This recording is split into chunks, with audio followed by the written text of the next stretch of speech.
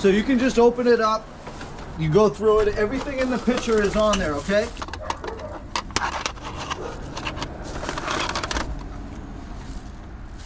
This is another controller, okay? So one of them, like if you try to go like left and down, it won't work. It'll only on one of those. So whatever one does that, just throw it away. All right, got you. Thank you. You want to see my other shit?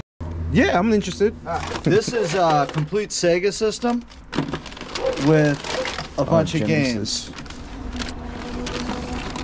For the Sega, I would need like do 100 even for everything, dude. That's for everything. And dude, check this out. Oh, N64 too.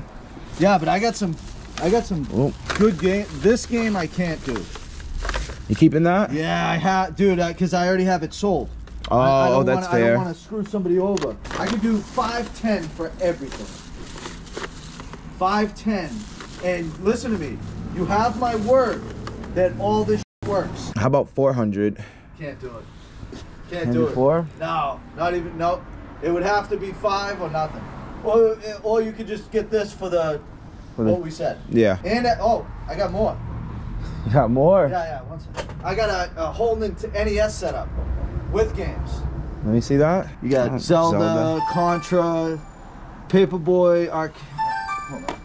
You have the game, the console, or is it just the? I have many consoles downstairs. What are you looking for or asking for the Nintendo? I haven't even really thought about it. For these games, I'd want 110. No console? With the console, I could do 140. What about 6 for all of it then? Okay, so then I would I'd give you a system and 2 controllers, and you would deal with the other cords, correct? The Nintendo thing? Yeah. Well, you said you was only missing 1 cord, yeah? Let me go look, okay? Yeah. Let me go look. I trust you, all right? Yeah. Sheesh. Somewhere in here.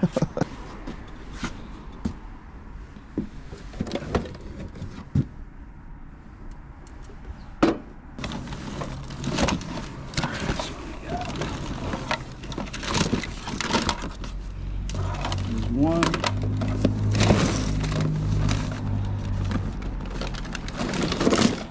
There's 2. Oh, look at this. Oh, that's the cord? Dude, I might have the whole setup for you, dude.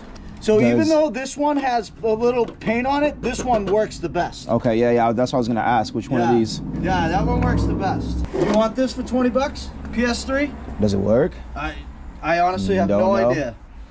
That's tough. Yeah. Yeah. 20 bucks. Yeah. Nah. Yeah, I'll take it. 20 bucks? All right, so you're at 620. Yeah.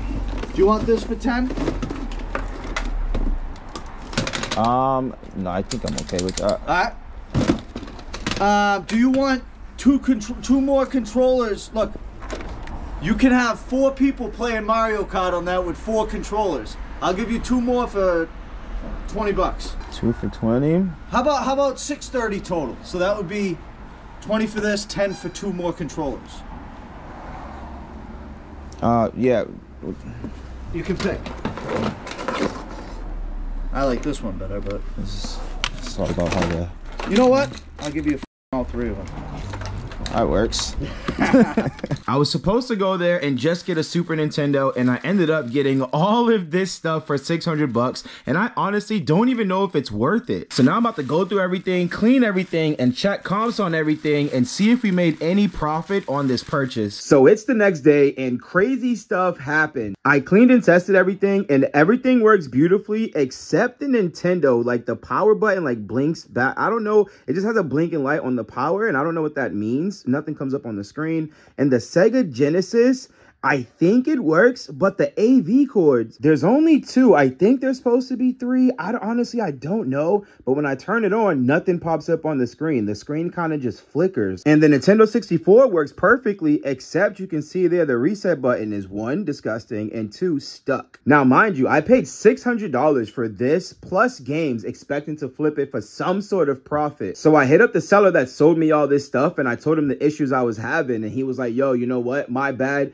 Come through tomorrow and I'm gonna give you literally everything that I have left. So that's how this box came into the picture. I have really no idea what's in here. He said there was another Nintendo, another Super Nintendo, and another N64. So that's what I know is in there. But he said there's a bunch of stuff. So I'm gonna go through there. And then while I was on my way to him, my plug hit me up and said, yo, I got some stuff. Are you looking? I said, of course I am. What do you got for me? There's a PS2, a PS3, a bunch of controllers, and like some Switch accessories, 24 video games, and dude, it came with Simpsons Hit and Run for Xbox. This game pushes like $50, and I got all of this in this box here for 120 bucks. So now I'm about to go through both of these boxes, clean and test everything, and we'll see what we got at the end of it all. I'm not gonna lie to y'all, dude. This took forever. I got 3 Super Nintendos, and it has 4 controllers, 2 N64s. One of them has an expansion pack that has 5 controllers.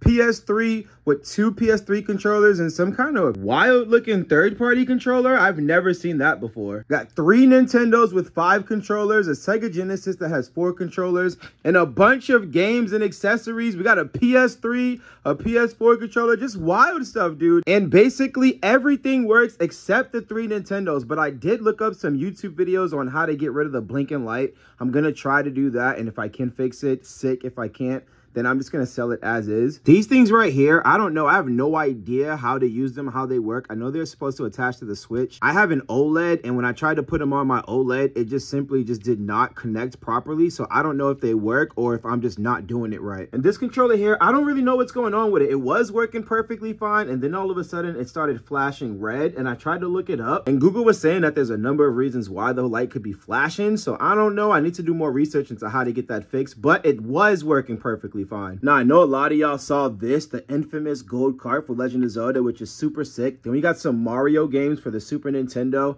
and I've honestly never played these games before. Even got Aladdin, which is dope. This game here was also a hidden gem that I've never heard of called Midnight Resistance. I think this goes for like $25 to $30. But out of everything on here, this is definitely what I think is the coolest thing that was a part of this bundle. Final Fantasy was essentially my introduction to the JRPG genre, so the fact that this was in here is so cool. So for everything that you see here, I paid a total of $750. Now, I don't know what the value is of everything, but I'm gonna pop it up right here, and hopefully that number is higher than what I paid. Did I spend too much? Did I make out? Y'all let me know in the comments below, and I'll catch you on the next video.